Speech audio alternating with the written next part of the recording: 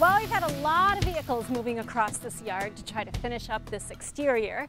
And now that that's virtually done, we are all set to move ahead with our landscape. But first, we want to take care of our irrigation system. Well, Mark Linneman is heading up the crew. How's it going? Good, good. Yourself? Good, thank you. So it looks like one of the first things you like to do when you come out is you like to flag off the area. I like to flag out the area to know what kind of heads and how many heads we need total. And there's also a couple other things you need to do some figuring on. We need to figure out what the gallonage for the house comes out of and how many heads we can put on a zone based on that gallonage. Now, do you guys work off a plan? Yes, but the plan is just an estimate to figure out what I need. When it comes down to the actual yard, you start flagging it out. That gives you the actual what the yard is, where the trees are and everything else that needs to be covered. So once you figure everything out, then you're ready to pull some pipe. Yep, we'll start pulling the pipe right away. We'll start with the lateral lines first. Okay, so what's a lateral line? Lateral lines are the head lines, where the heads run. So if there's 5 heads on a zone, we'll pull all 5 heads first. Now to pull the line, I see you're using a vibratory plow. Correct. What it does is it puts the blade in the ground and it pulls the pipe underneath the ground. It's less intrusive, especially if it's grass. Obviously this yard is dirt. So once you get the lateral lines in, connecting the heads, then you're ready to pull main lines. When we pull the main line, that's under pressure at all times, and there's a low voltage cable that goes right with that.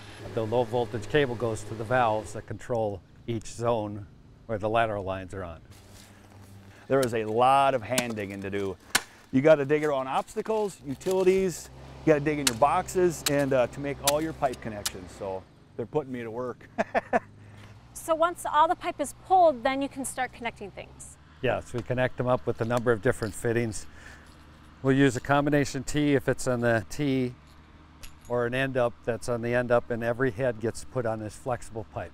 And I see you have a few different heads that you're working with here. Yeah, what we'll do is we'll have a different type of heads for the applications that are needed. We've got the large head that pops up 4 inches and it rotates and it does 30 feet or better.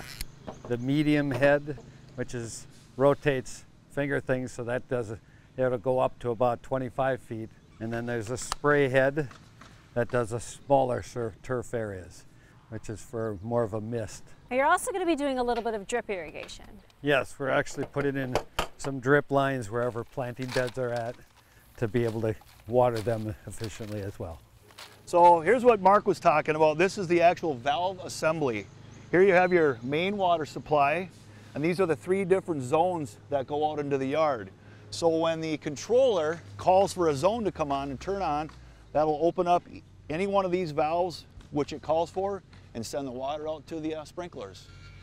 Simple, Simon. Now, you also have a few things that help kind of control and run the system. Yes, we do. You should have a rain sensor by law. In Minnesota, they are required. And there's also another one, which is actually a weather station, which is the application we're going to be using today.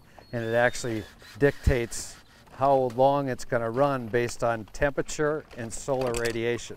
And of course, there's also a controller. Yes, the controller that runs all the zones to be able to water the certain amount of times that it needs. And of course, the controller we'll talk about more when we set it up. Correct.